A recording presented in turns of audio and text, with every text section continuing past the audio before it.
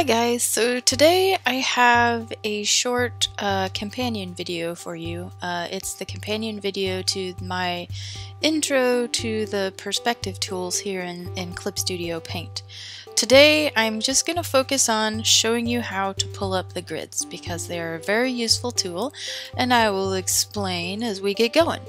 So you're going to want to come up here and choose the Object Selection tool. I am in Clip Studio EX, so your tools, if you just have Pro or whatever, might be a little bit different, but I think probably they're pretty close. They should look the same. Maybe they might be called something different. Anyway, so we're going to take the Object Selection tool and we're going to go ahead and click on our perspective rulers here. So with all the perspective rulers activated, you will notice over here in the tool property area that we have a little section that says grid, and it's pretty amazing. So I'm going to go ahead and pull up some grids here.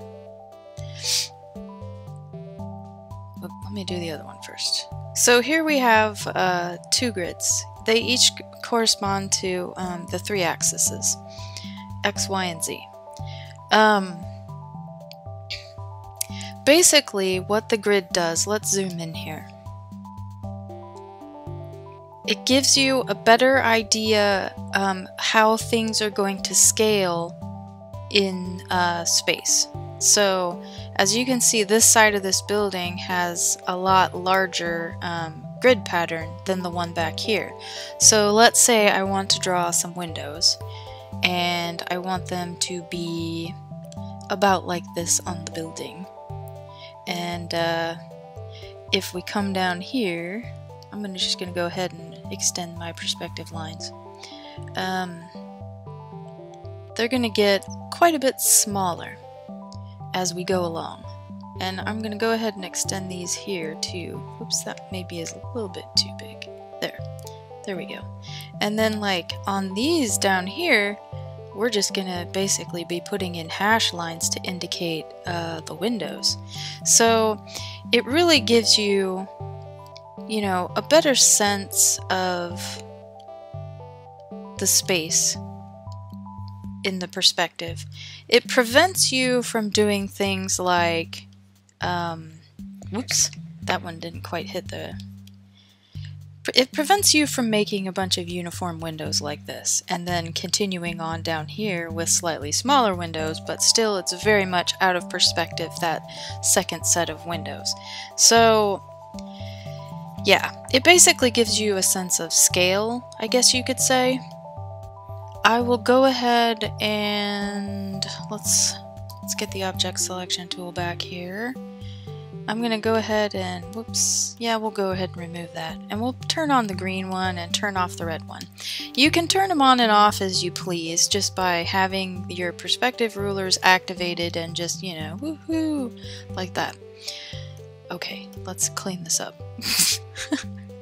Went a little crazy there. Alright, so we're going to do the same thing for this side. And, whoop, come on, behave yourself. And then since we're on a different perspective plane, these are looking a little bit larger. And then we'll go ahead down here. And we just have little slivers of windows, basically.